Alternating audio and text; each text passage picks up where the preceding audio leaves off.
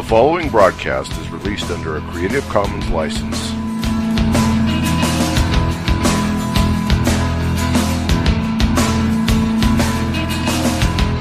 I believe in Jesus Christ, the only Son of God. I believe He lived and died, and that He rose again. I believe and trust in Him.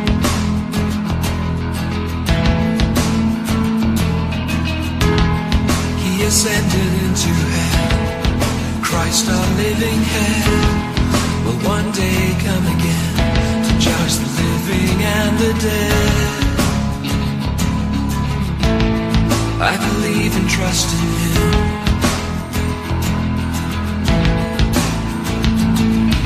I will trust in my Redeemer, sing of His love that lasts forever, know His full and sure salvation. I will trust in Him. Though the world falls around me, I rest and know that He has found me. Christ, the rock, is my foundation. I will trust in Him. I will trust in Him.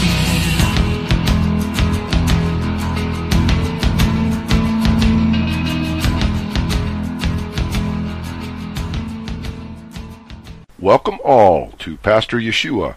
You've been listening to Creed by Richard Jensen from his album Order of Service.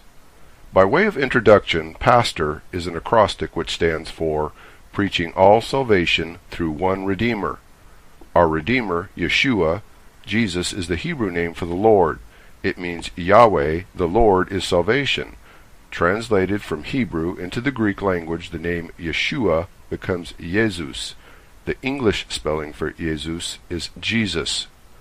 This program deals with apologetics, questions on and about God, the Bible, and the Christian faith. I take questions and seek by Scripture to give answers and encouragement for everyone, including the tough-minded living in today's skeptical society. And now, let's join Pastor Yeshua. Welcome to Pastor Yeshua. In this episode, we will be discussing the core definitions, aspects, expectations, and destiny of the church as is revealed by God's Word, the Bible. As with so many other things, and is so often the case, there is frequently confusion about the nature and function of the church. It is my hope that this episode will serve to eliminate some of the confusion and to refocus our understanding to a correct biblical foundation and framework for Christ's church. Father, I pray that by your Spirit you would prepare our hearts to hear and receive your call and to be separated by your grace from death unto life. I pray that you would help us to comprehend the mystery that is your body of believers called the church. We give all thanks, praise, and honor to you, Lord Jesus, in whom we find redemption, justification, sanctification, and eternal life. In Jesus' name, amen.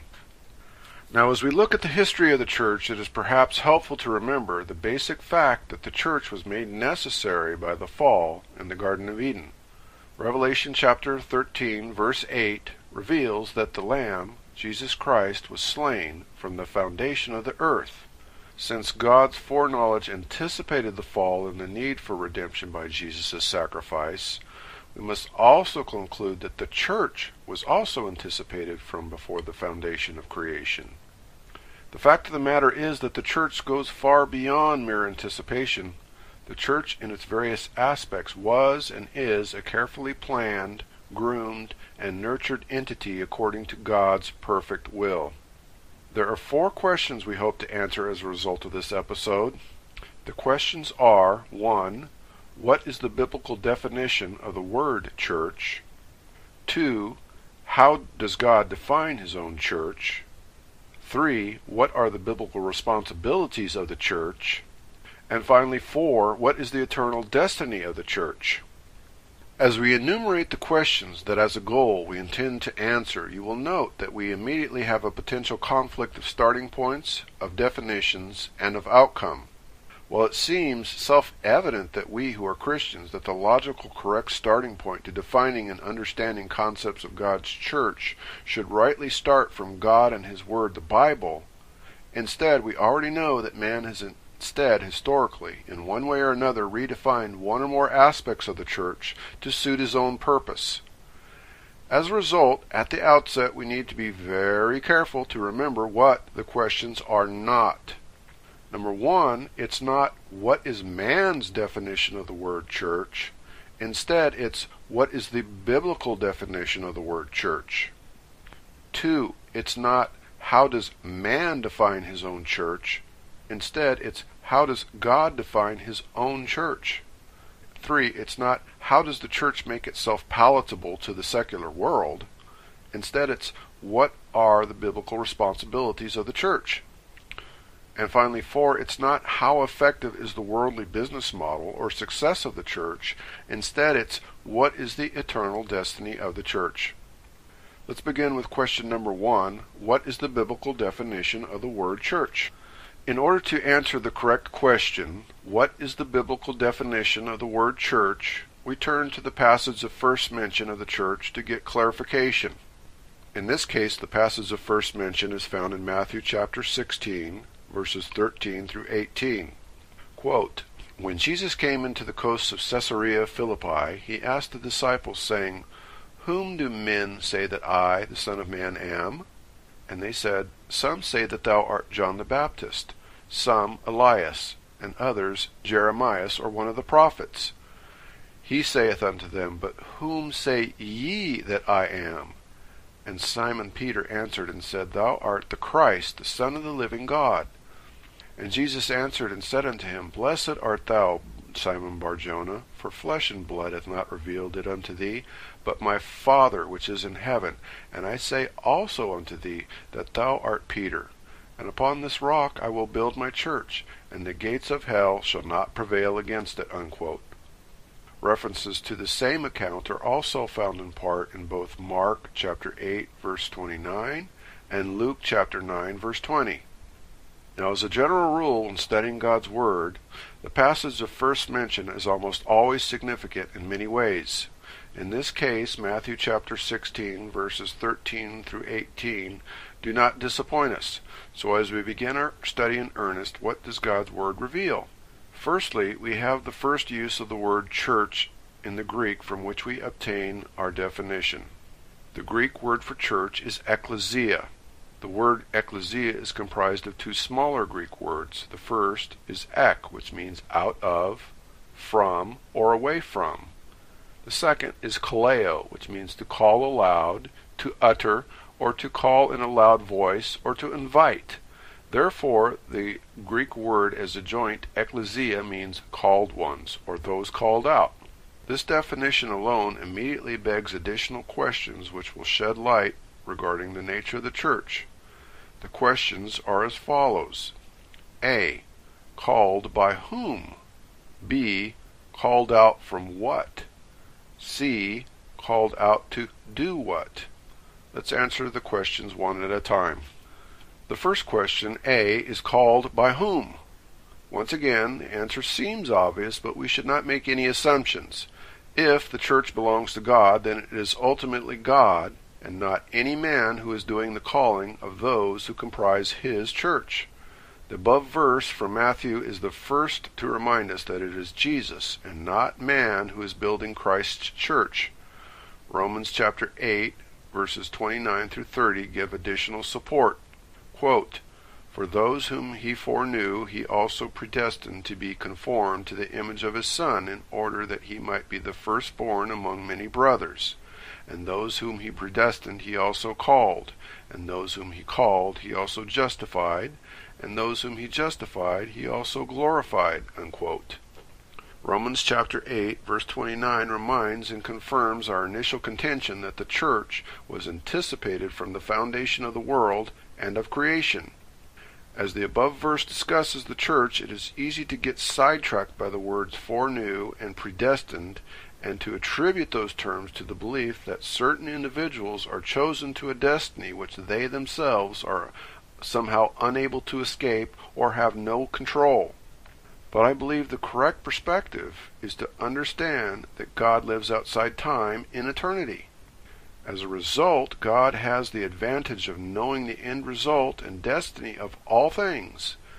In this scenario, God's will is to bring as many as possible into conformity to the free gift of His love, grace, and peace with Himself. At the same time, God is not forcing anyone to do what they are not willing to do. Consequently, all people are free to make whatever decisions to do whatever they choose to do. Ultimately, whatever decisions people make, God is prepared for, since He is not limited to the present, but is already at the conclusion. In the event people would choose to rebel against His call and His offer, God is not surprised, since He is at the end. In the event people respond to His call to repentance, they do so by His grace through faith, but again, God is not surprised. The remainder of the verse simply says that once the process of response to God's call has begun in earnest, we have the axiomatic promise of ultimate justification and glorification. The next question, B, is called out from what? The question, called out from what, carries the hidden yet obvious reality of separation. Separation, or being called out, requires two categories or classes. One to be called out from, and another to be called out to. If there is only one category or class, then separation or being called out is impossible by definition. The question is to identify what the two categories or classes are. The answer is given by Jesus Himself in the parable of the sheep and goats as part of the Olivet Discourse found in Matthew chapter 25, verses 31 through 46. In this parable, Jesus reveals His part as the shepherd, i.e. the leader and protector of His own, the sheep, taking His eventual role as the judge of the living and the dead at the conclusion of the Great Tribulation. During this event, Jesus separates one group referred to as His sheep onto His right hand, and separates another group referred to as the goats onto His left hand.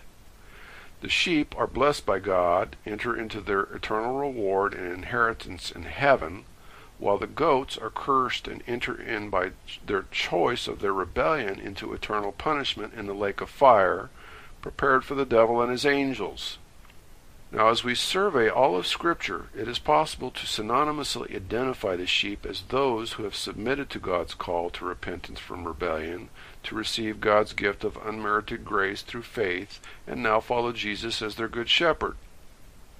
The goats are identified as those who remain in rebellion against God and His call of repentance and His offer of grace through faith in Jesus Christ. Initially, as a result of the fall, all men began and remain in the category of being a goat until such time as that by God's grace they respond to His call to repentance and receive the gift of eternal life through faith in Jesus Christ. When we do so, we receive His Spirit and become a new creation. We are now His sheep, called by His name, sealed by His Spirit, and destined to His gift of eternal life as a sheep. The difference between one standing as a sheep or a goat is a distinction dictated by our response to His call.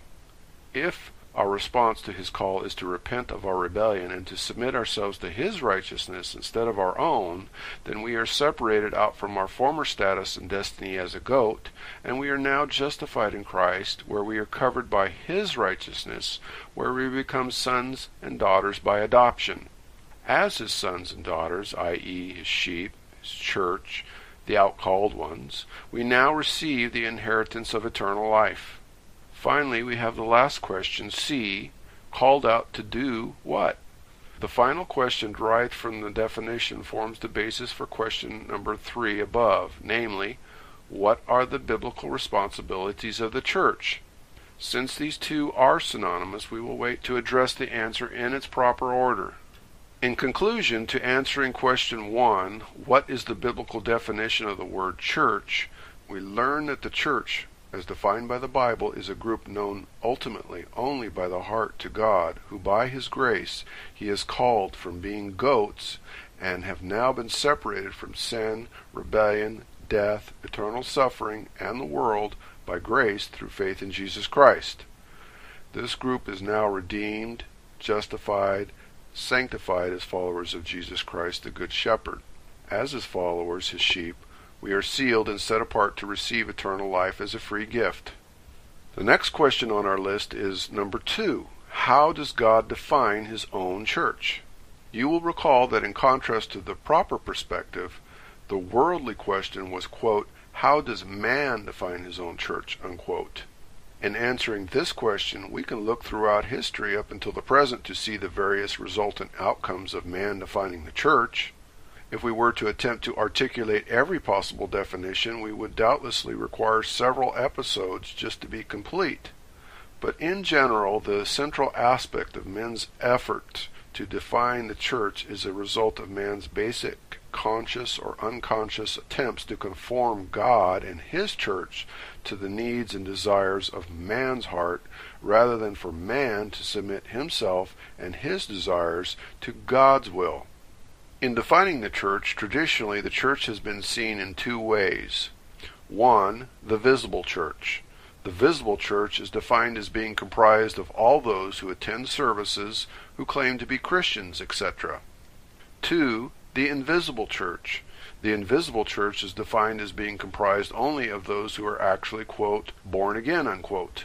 Unfortunately, the terms visible and or invisible for me tend to be somewhat problematic in that they can be misleading and one-dimensional. For example, the term visible would seem to limit the discussion to those elements of the church which are by necessity material and can only be detected by one or more of the human senses. The term invisible would conversely limit the discussion to those elements of the church which cannot be detected by one or more of the senses. Additionally, some of the terms within the definition seem to carry logical fallacies when placed into context with the whole. For example, the idea in the definition of the visible church that simply claiming to be a quote-unquote Christian equates to, in fact, being a Christian falls flat. Or again, the idea that calling oneself a Christian means in fact that one has been called out and separated and is thus part of Christ's body, the church, assumes facts not in evidence. While the definition of the invisible church is far better stated than that of the visible, it is still theologically incorrect, since it is clear that if one is truly born again or born from above, that this condition will also carry the reality that the believer in question will be a new creation filled by the Spirit of God by His promise. Consequently, the Spirit will bear fruit of various kinds according to His grace, which are visible to all. Rather than the traditional terms of visible and or invisible, the following terms may be more illustrative as options for describing the church. Option A, corporate organization. Option B, house of faith. Let us discuss the above options and their definitions as they apply to understanding the church. First is option A, the corporate organization. In this sense, the term church is ultimately defined as a corporate organization which is visible, comprising a physical edifice with brick and mortar to contain its members. The church must also include a titular head such as the Pope or a denominational council, a bishop, a pastor, a rabbi, etc. Within this definition, most insist that the church as such must also include a hierarchical structure with bishops, elders, priests, cardinals, deacons, etc. Moving on, the church must have its congregation, the laity, with its individual members who support and submit largely, if not exclusively, to the authority of the hierarchy. And lastly, the church must have certain ceremonies, rituals, and rites that are theoretically ordered by the Bible, tradition, and or decree, by the hierarchy which ostensibly ratify the church. In contrast to option A, we have option B, household of faith. Under this definition, the unincorporated church does not look to the elements of option A to initiate, define, or grade itself as being complete, authentic, or healthy. At the same time, finding corporate elements inside the unincorporated church does not automatically disqualify the church from being authentic. In option B, the church may incorporate aspects of the option A church, but this is simply as a logical and natural expression of the members of the body who have grown by God's grace to the extent that it becomes convenient to incorporate itself and adopt elements of the corporate structure so as to more easily and efficiently serve the body as well as Christ himself. In the final analysis, the option B church is that group of believers who remain faithful to the cornerstone and foundation of the church defined according to Jesus himself in Matthew chapter 18 verse 20, where it says, quote, "For where two